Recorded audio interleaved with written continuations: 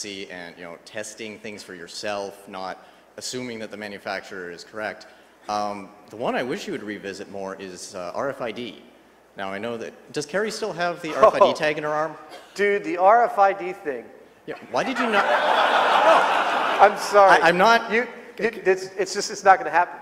Okay. Discovery. Here's what happened. I'm not sure how much of the story I'm allowed to tell, but I'll tell you what I know.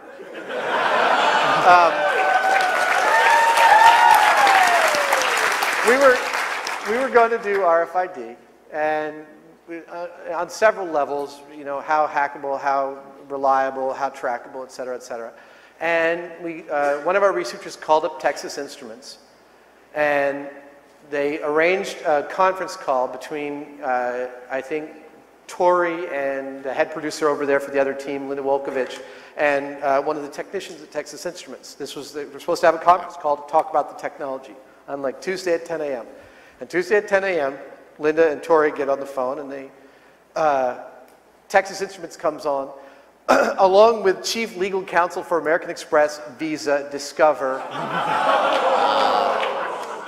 and everybody else. I mean, and I got chills just as I described it. They were way, way outgunned, and they absolutely made it really clear to Discovery that they were not going to air this episode talking about how hackable this stuff was, and Discovery backed way down, being a large corporation who depends upon the revenue of the advertisers. And now it's on Discovery's radar, they won't let us go near it. So I'm sorry. No. It's just one of those things, but man, that was a really, Tori still gets a little white when he describes that phone conversation.